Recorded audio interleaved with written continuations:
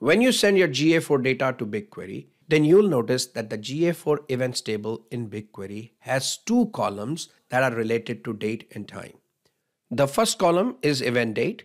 It stores the date in YYYMMDD format. And the second column contains the timestamp. This timestamp column contains both the date and the time of the event. While the event date is human readable, event timestamp is not. In this video, I will show you how to convert this event timestamp into a human readable format.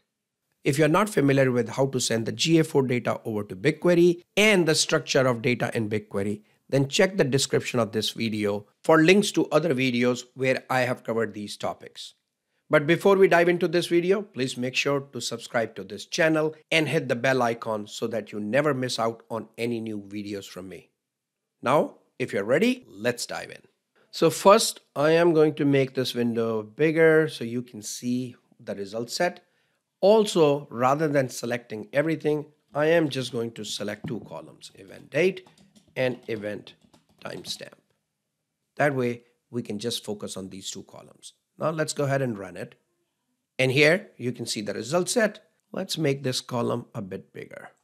So first you have the event date and then event timestamp. This event timestamp is in Unix format. That's why it's not human readable. It contains the number of milliseconds that have elapsed since January 1st of 1970. And this event timestamp is in UTC time zone. UTC stands for Coordinated Universal Time. You might know it as GMT. Now let me show you how to convert this timestamp into human readable format. So let's go ahead and add another column here. This is the column that will contain the format that we want for event timestamp.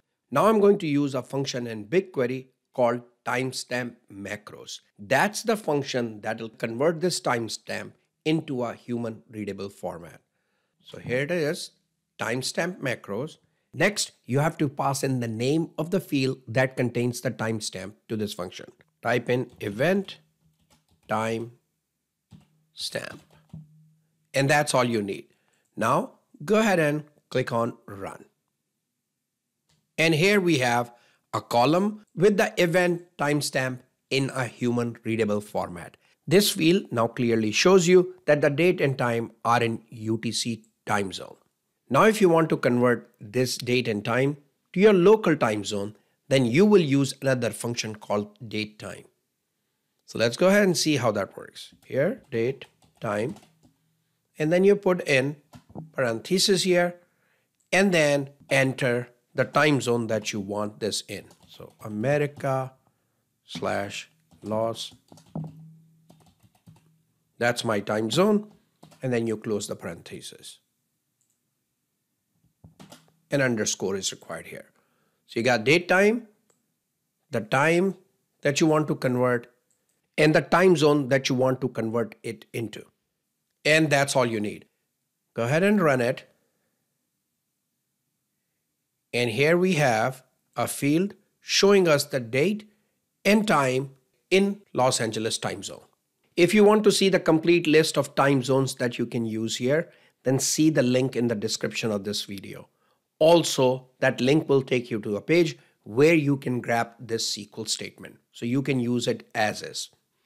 There are many more functions that you can use on date time to extract the date, day, month, hour, minutes, seconds, etc.